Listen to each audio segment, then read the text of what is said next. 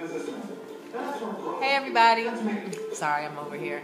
We're going to do a twist out, and I'm going to use this much of tendril. This is the product that comes in this big jar right here. So all you need is this whole little dollop right here on the tip of my finger. You can see how much that actually is.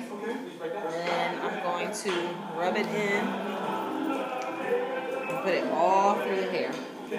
The key with tendril is you want to keep it wet. You need a water bottle on hand, and you need to make sure that the hair stays soaking wet or really damp while you're twisting, which gives you the most flexibility, the shine, and the stretch that you're looking for. A lot of products will tell you to put a whole lot of products in to get the results that you want, or with alternative, we tell you to use less, and we tell you to really concentrate on adding water. And then we also have Olivet. There's Olivet right here. I'm going to use just a little bit. I think you can kind of, didn't mean to start pouring it out my hand, but just a little bit. Rub it through, water bottle, and twist. Let me grab a water bottle. I think Chrissy stole it too.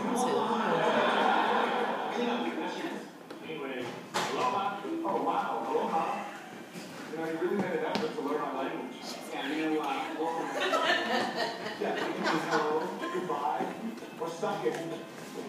She used up all the water. I gotta fill it up. Yeah, aloha hard.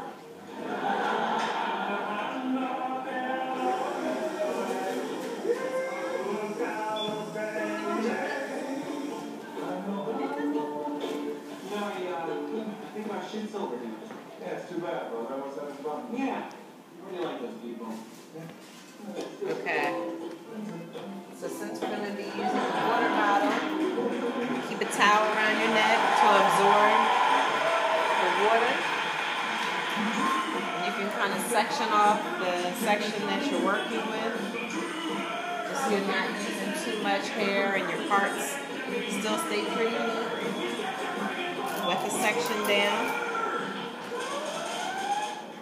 Section it off, and since we're doing a 2-strand twist out, take 2 pieces of hair and twist them together all the way to the ends. And you want to make sure you seal it all the way to the ends so you get that complete curl pattern all the way to the bottom. Run your fingers around, smooth it, roll it in the root so that it makes it tight, and let it go. Next section, same thing.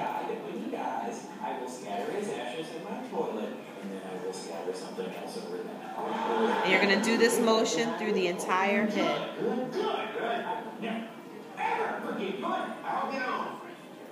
And this will allow you to have a beautiful curly twist out that's springy and shiny and soft. Keeping the sections wet. It's key to make sure they're always wet. If you get a tangle, don't rip through the tangle. Tap out the tangle. It's nothing worse than just ripping through wet hair or even dry hair. You don't want to break it off. And that's what causes all those short and long pieces throughout the texture. So you just want to make sure you twist it all the way to the ends. Roll it around. Keep your head this way, honey. Roll it around to the root. Lay it in there. That rolling it around the root allows it to stay nice and smooth in the root instead of being fuzzy.